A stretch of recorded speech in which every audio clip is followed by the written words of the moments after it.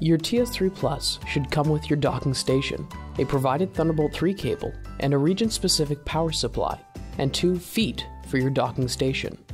You may put these on your docking station if you would like to lay it horizontally. First, please connect your power supply to your TS3 Plus and to a grounded outlet.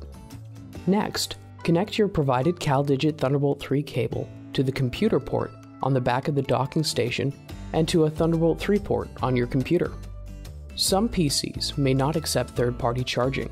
If this is the case, please connect the Thunderbolt 3 cable to the non-computer port on the back of your dock.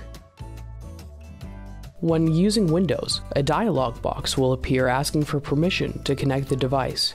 Please select the Always Connect option when prompted.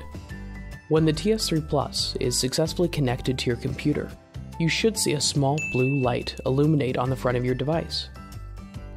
To see more about how to set up dual extended displays on your docking station, please check out the setup video here.